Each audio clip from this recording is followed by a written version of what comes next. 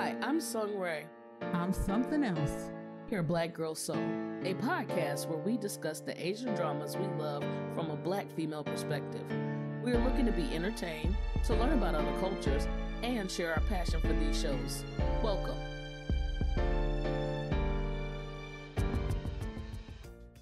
Hello, everyone. This is Black Girl Soul with something else and Sung Ray. So today, finally, happily, we get to discuss a great, fabulous, wonderful, you get the idea that I like this movie, called Space Sweepers. I'm saying it all slow. Called Space Sweepers on Netflix. Okay, I'm going to let Sungray go first. Go for it, Sungray. Alrighty, so Space Sweepers featuring Song Joong Ki and Kim Tae-ri. Now, Song Joong Ki is the guy who's the driver for the ship, and then Kim Tae-ri is captain.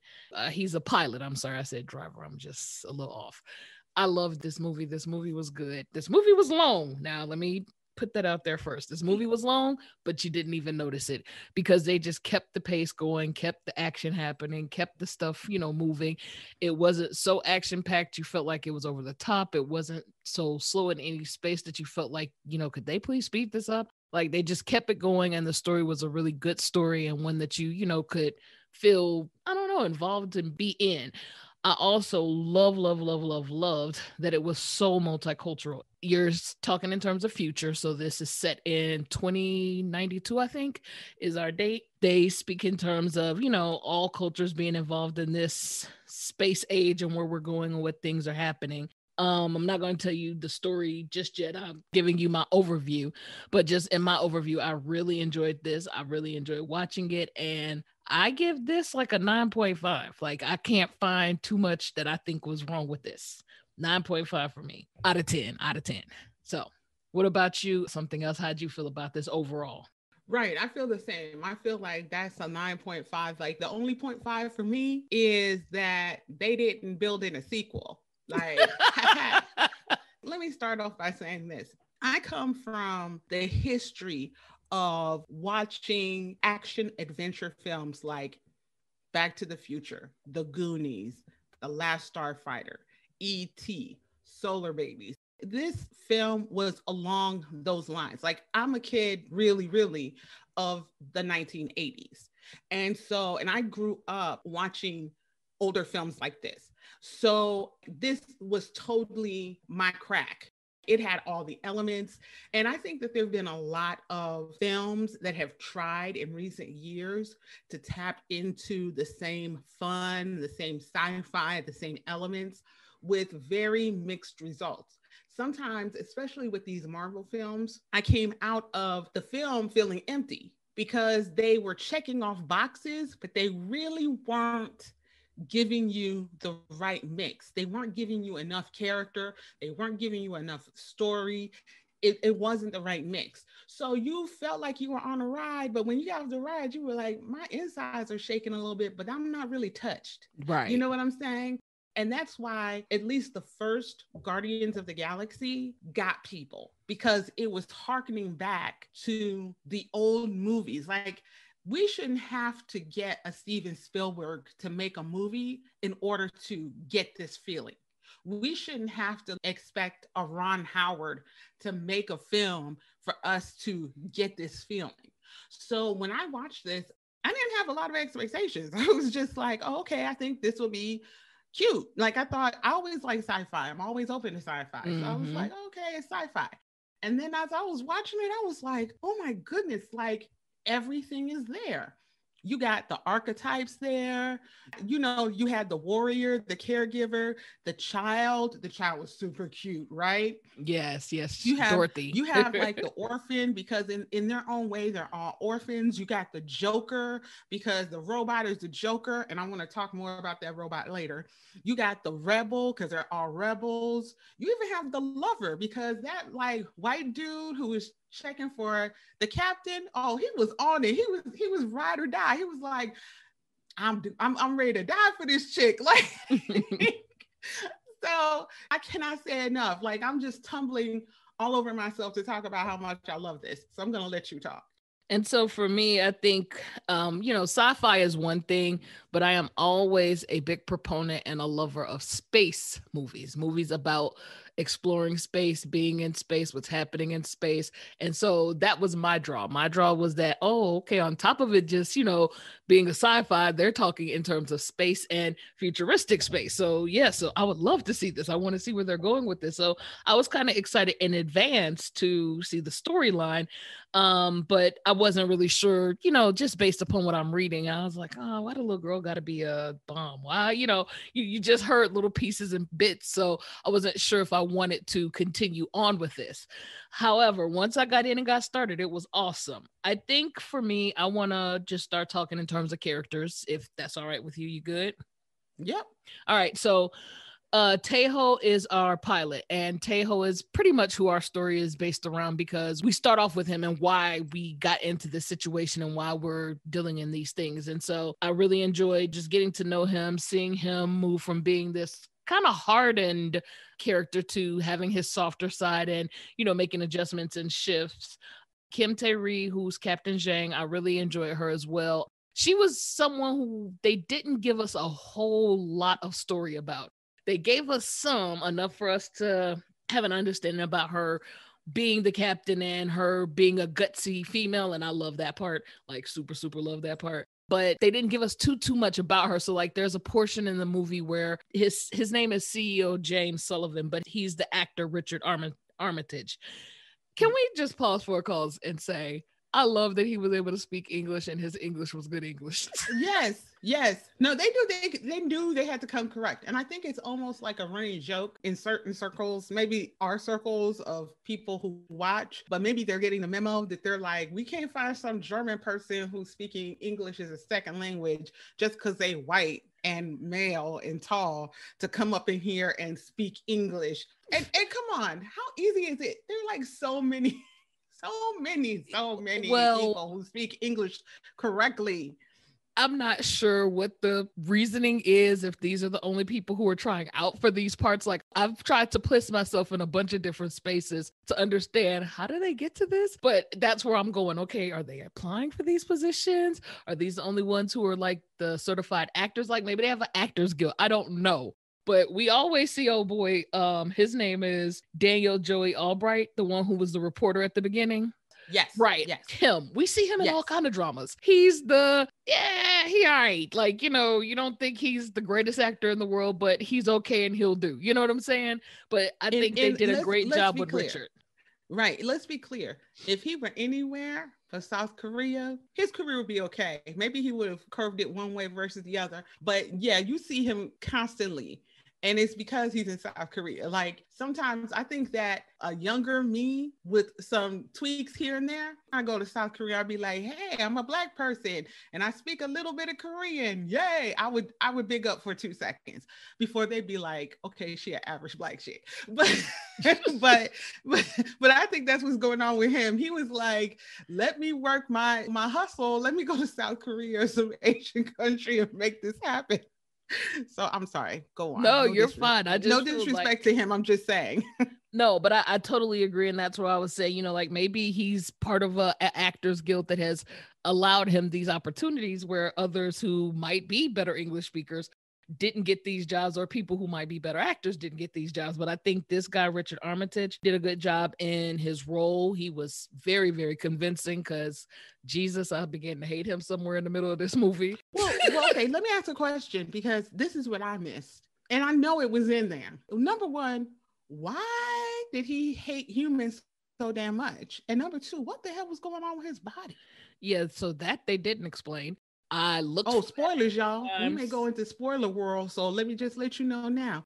But yeah, please explain, ma'am. I was just going to say with his body, because at one point I even thought that he was eating humans to stay, because remember, he's old. He said he was over 100 years old, 180, I want to say. I can't even remember the exact number. 150, 100 something. Yeah, and so do you remember when he killed the man? It was the reporter. He killed the reporter on the wall, and I thought, like, okay, is he eating him? Is he getting his blood? Like, is something happening with him in order for him to stay alive? He has to do this to other humans, but that wasn't even it. Like, I don't know what the hell. They didn't fully explain that part out. And honestly, I feel like they did leave just a taste of room where we could have a part 2.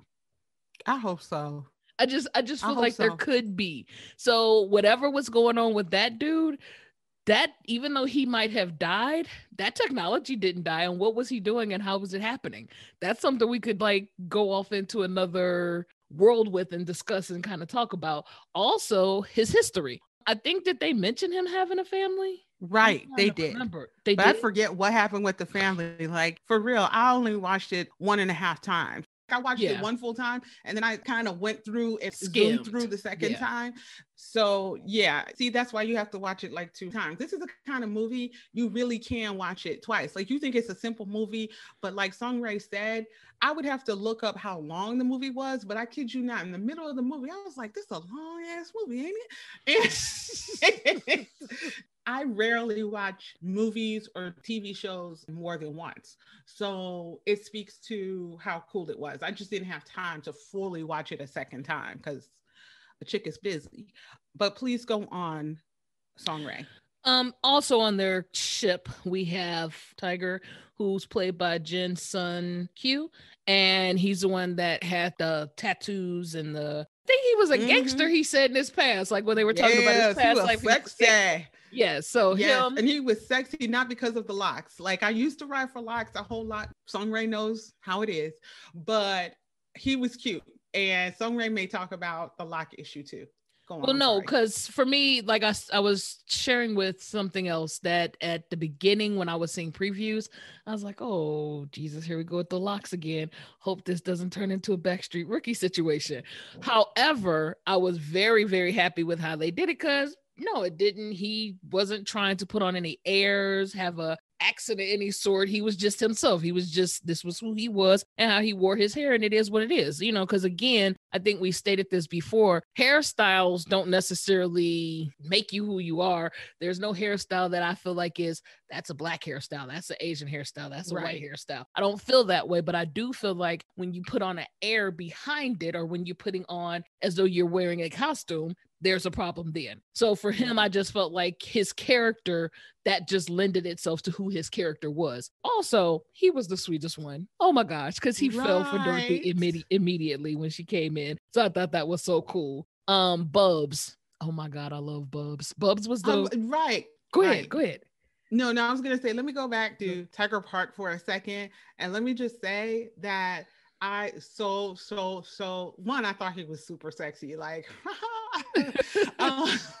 but also I think it's because he was like that warrior slash caregiver that I mentioned earlier. Like, I love that there was a softer side to him. I love that they allowed the characters, for the most part, to have some depth to them. Even Captain Jang, you find out that she is on some mission to kill James Sullivan. Like, she is ride or die for it. Do I understand like the whole history of why she's like that? No. And that's what a sequel could do for us, right? But I knew that she did some stuff that maybe she shouldn't have done. Anyway, I'm trying to not completely spoil. I am trying to, because this is really worth watching, like you all listening to us and then watching versus after the fact, all of us geeking out. So I'll just say that back to Tiger Park, I so applauded just the depth of his character. Now, Bubs, you talk about Bubs, then I'll talk about Bubs.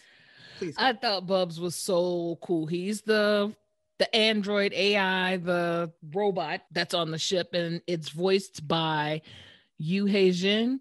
And I just love the character. The character was funny. He had all the jokes, the mannerisms they gave to him. Like, I just enjoyed his character quite immensely.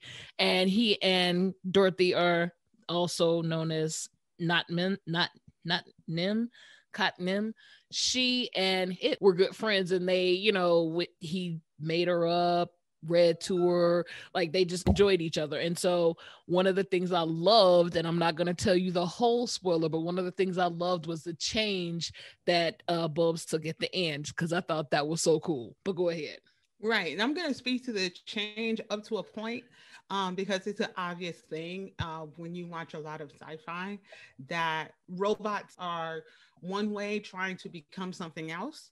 Bubs was so transformative in a number of ways, because when you first see Bubs, you think smart alecky robot. Then when Bubs is dealing with Dorothy, you see a different side of Bubs. And I love that they did that. That was one of the things I really enjoyed about that character. And finally, just Dorothy. I think Dorothy, not Cottonelle, sorry.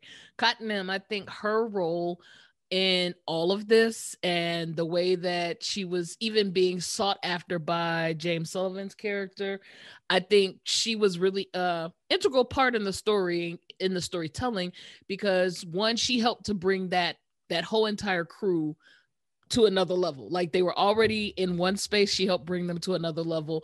And then even the way that they had used her and tried to create her into this thing, as opposed to being a little girl, into this thing to be used for the purposes of destroying Earth.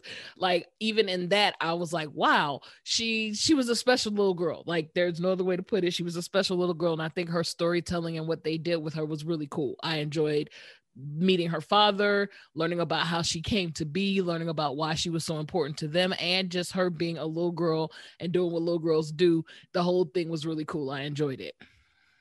Yeah, I mean, they had two little girls in this, and I thought that both played their roles very well. I know it sounds weird, but it's like I almost don't have like an opinion other than she was like a cutie patootie, and she did her job well. And if they have a sequel, it'd be interesting to see how her character transforms, right? Because there's a lot going on with her. So it would be interesting, like if I were to dream up a sequel, because I like to dream a little dream, I can see her as maybe a preteen at this point, and they have to save her again, or something interesting happens, or she not becomes a bad figure, but like maybe she's doing her own quest, because this was very much a quest kind of movie. Maybe she's going her own quest and she drags them along. That would be interesting. So the sky's the limit for what they could do. Yeah, but I think there's a lot of places they could go with this. But I will ask this question, or I'll make this statement and ask this question. So I went to Rotten Tomatoes because I was just wondering, like, what did other people say about this show? Because, it's one thing to love a show, and it's quite another thing for other people to love the show. And if I can find it, yes. The film got a 54% among critics, and it got an 83%. That was the audience approval rating in Rotten Tomatoes. And the primary criticism of the show was that it was chock full of overused tropes and it wasn't that original. And I had to laugh because I'm like, we are living in the age of Marvel and Star Wars, and y'all trying to worry about overused tropes. I was like, come again. And mind you, Marvel and Star Wars are putting out shows with all kinds of bells and whistles, no character development, no heart. They be cheating left and right because they borrow from comic books and from canon, but they don't really explain anything. They just be having you on this roller coaster. So I'm like, okay, how are you going to even compare this one? I don't know. I just felt like I'm just not giving a damn about critics. I don't give a damn about the Golden Globes because of how they did Lovecraft Country and I May Destroy You. As an aside, I think Lovecraft got one award or whatever, or one nomination, and then I May Destroy You got nothing. I spit on critics. I spit on award shows. So I don't really give a damn, because a movie like this is action sci-fi films, like they get no love. They just don't get any love. So I don't care. But I did notice, because I wondered more actually about the audience approval rating, and I just wanted to have an understanding. Have a clue. And I'm sorry, before you go on, you're spitting on things. That I do it like almost Italian style. That's why I'm like, wait a minute, where are you pulling this from? Go ahead. You know the Italian spit. I do. To the side. she's making fun of me, y'all. No, That's I what she's really doing. am not. What I'm laughing at is I'm going, wow, so you are really angry anytime you talking about you spitting on stuff. Like I'm going, damn, Right. I spit on Right. this, I spit on like, Right. whoa, we're spitting on stuff. I'm about to take out the 2 fingers of Celie and point them at all these. What did Celie say? Until Everything you do right yeah, by there me. you go. Yes, yes, yes. Everything you think about is gonna crumble. Yes. But right. Let the black come forward, okay? Like it's like I have the picture of it in my head, but sometimes I forget the words. Another great film. Did it ever get any awards? There you go. I think yes, it did because Steven No, did it get any major awards? Oh yeah, no. Who are you at? Back in the day, racism, y'all. Yeah, I'm sure it got something somewhere somehow because it was all kinds of brilliant, like top movie of the world. Between that, Shawshank Redemption, they're a handful. But and that brings me to something else.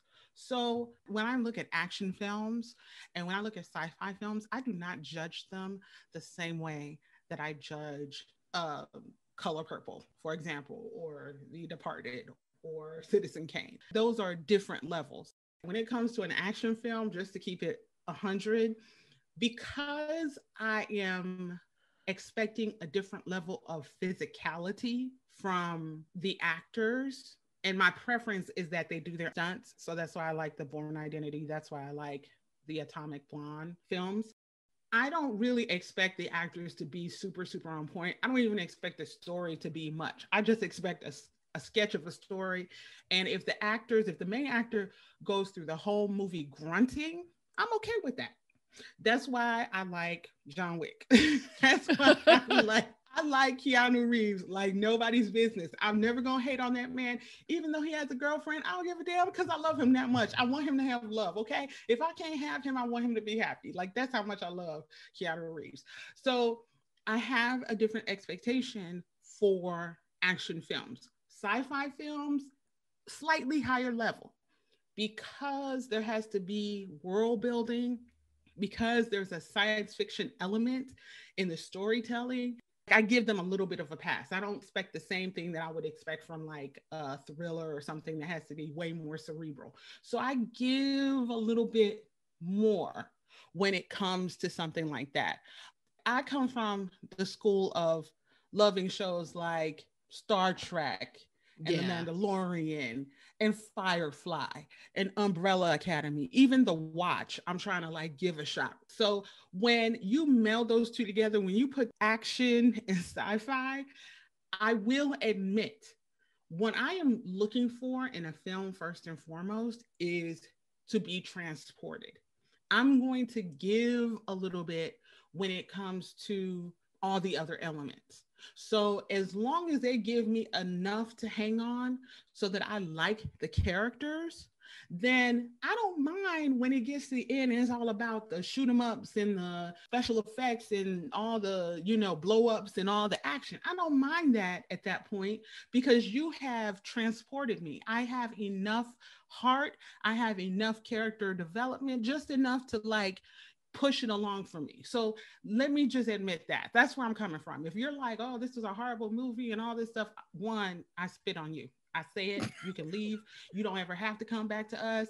I need you to unsubscribe in every way possible. I'm done with you. Pox on you and your left toe. Okay? Okay. But I just want to admit that from the front end. I am giving action sci-fi films a smidge of a pass. Please go, Sunray. And I think personally for me, I'm not looking for because one of the things I either read, heard, can't really tell you where I got it, but people discussing the concept of like sci-fi being realistic, and realistic in that it comes from science, because again, science fiction, so that it comes from a real place in science and you can make it's backed by something and it makes sense because of what it's backed by.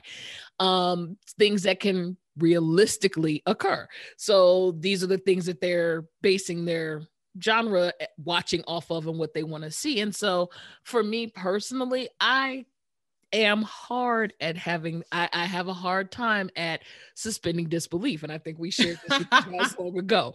Like I get frustrated in certain portions of dramas or in certain portions of stories where the obvious should happen. Like you're in the room, you're talking, you left the door open, knowing somebody is trying to hear what you're saying, and you just steady talking and then get taken aback because they heard you. Stop. You knew this was going to happen. Close the damn door. Stop playing with us. So there are certain portions where, yes, I'm going, why are they doing this? It's so unrealistic, or it doesn't make sense.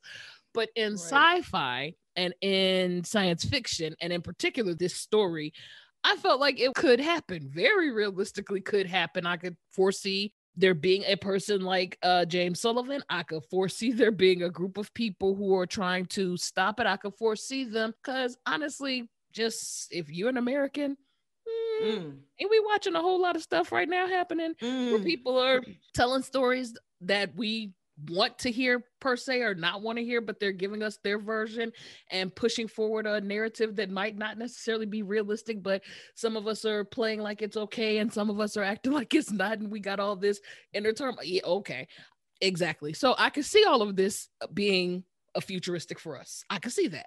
So in my eyes, I feel like this story did an excellent job on execution of a story that was believable, execution on a story that had characters that were likable, relatable, and characters that you could, get caught up into. Having not a whole lot of CGI. Yes, there was, obviously it had to because we're talking future, but the CGI wasn't enough that it made you go, oh my God, are they serious? Oh yeah, no, that their CGI was stellar because you know how like you'll see someone in the front of a scene and you can feel that the back of it, the actual scene behind them is not like they're not of the scene, they're in front of the scene. No, I know exactly what you mean. Yes. Okay. They didn't have that here. It was like smooth. I agree. I feel like they did a great job on many, many levels. So again, 9.5 for me. So, again, we all have our choices, are what we choose to like, dislike. And I do feel like, fine, if you choose to dislike it, that's on you, but please don't base it off of something unrealistic in your disliking. If you're going to dislike it for whatever the case might be. I hate Sung Ju Kang. Or Key, and I don't want to see him in a movie. Fine, let that be what you say. But when you're talking in terms of what they did do for this movie, I think you got to give them their credit. They did an awesome job. Awesome job. Right. Like you want something fun. You want some characters who you can see as a group. Like you just, like as a family or something, you want to sit down and enjoy yourself and not like be brought down and like too deep with it, and that's why I completely agree with what Sungray is saying. Sungray and I frankly spoke about this, but in a different way yesterday. I had a conversation with my brother and I was like, one day we're going to have to buy land in the ocean because we are overrunning the damn planet, ain't we?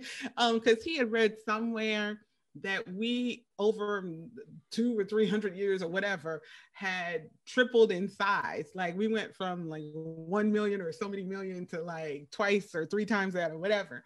And I was like, Lord, we're gonna have to jump on boats and do some water world type shit and be up in the ocean. And then he was like, oh no, it's gonna be space. And I was like, oh yeah, it will be space. And so that's how it begins. Humans overrun the planet, way down the planet. Like, don't we have Greta running around and Leonardo running around saying, stop fucking up the planet? Like, it's a thing. It is a thing. Like the problems we have with our environment are man-made primarily. So it is not out of the way to think that we could overrun the planet. And when you think about it realistically, do you really think that the middle class folks are going to be the folks going into space first? Really? Do you think that?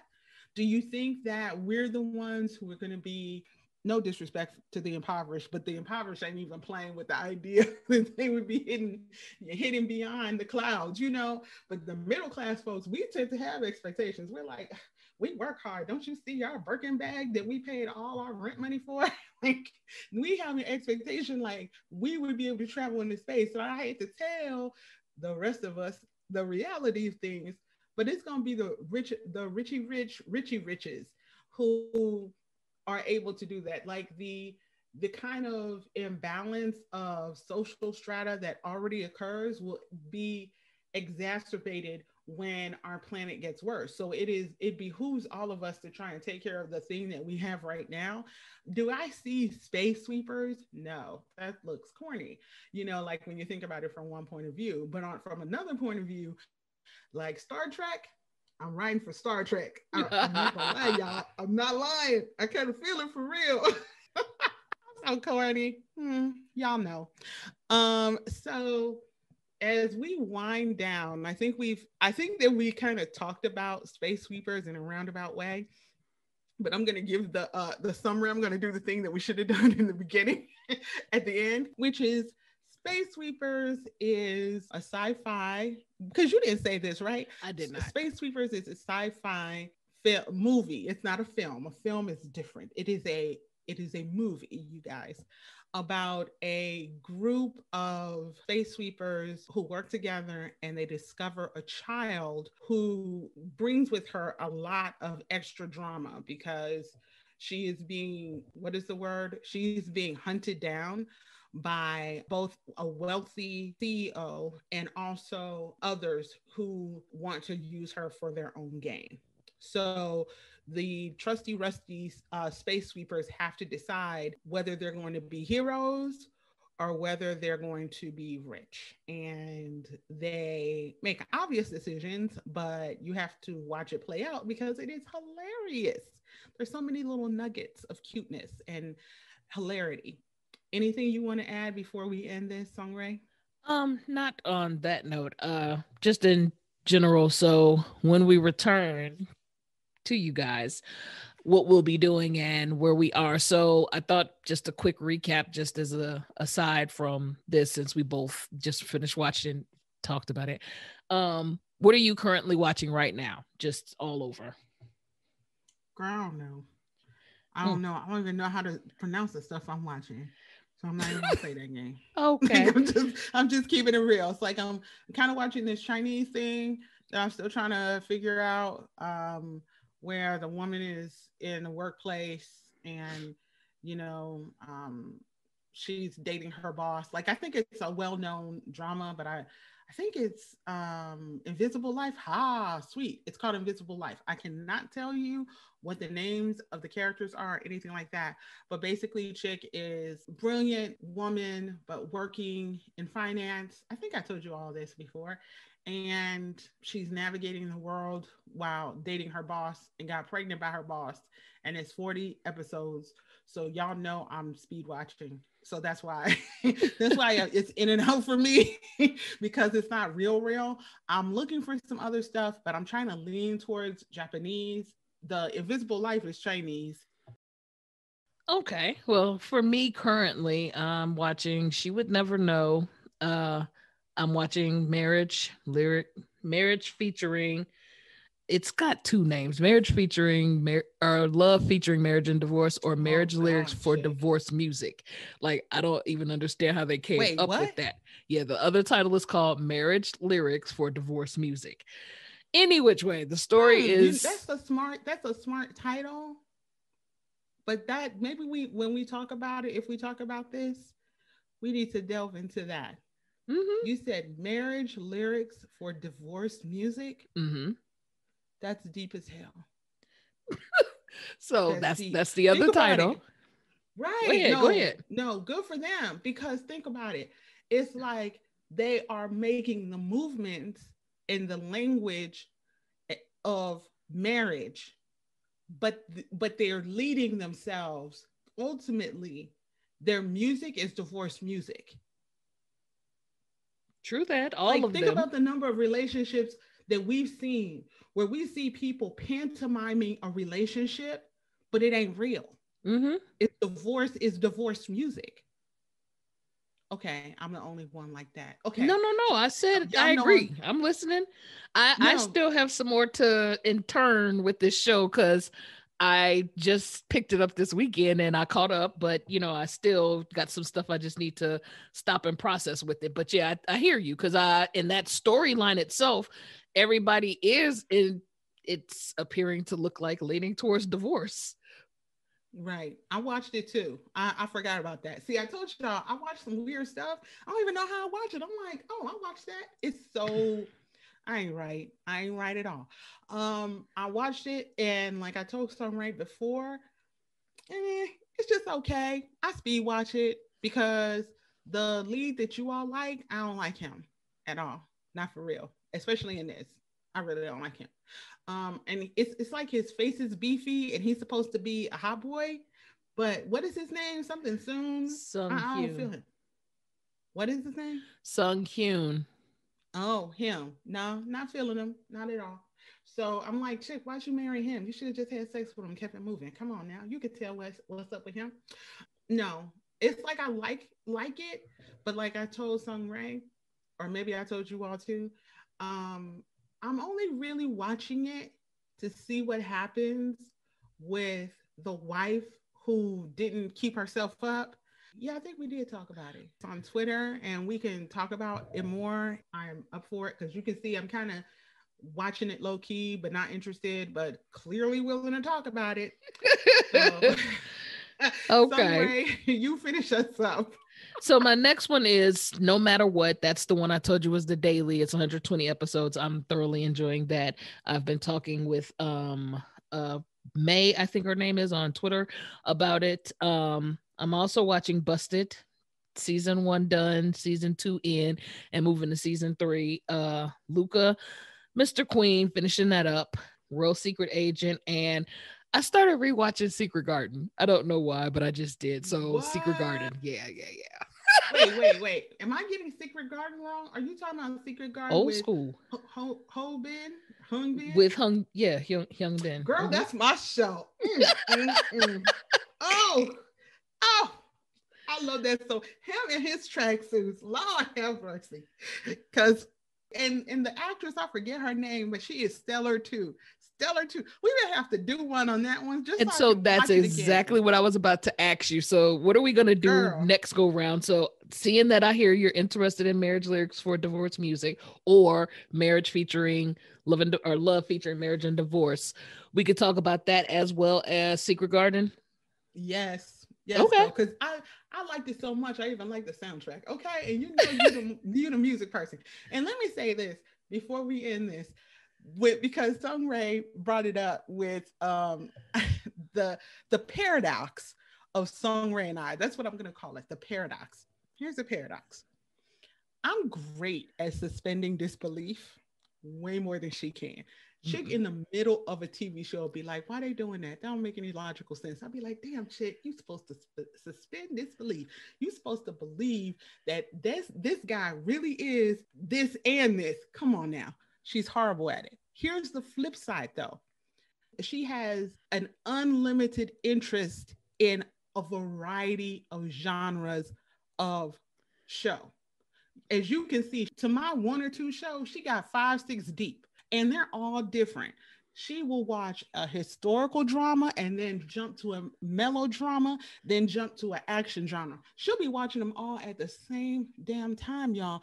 I can't do all that. I mean, I watch a lot of American television too and other foreign television, and she pretty much sticks to like what, Asian television right now. Yeah. So, you know, I'm watching Bob and Avashola on Monday night. She watching like Korean drama number 3. So that is true, but she is way more expansive with her interests of genres. So I just want to speak to that because it is hilarious how I don't know. It's just hilarious to me.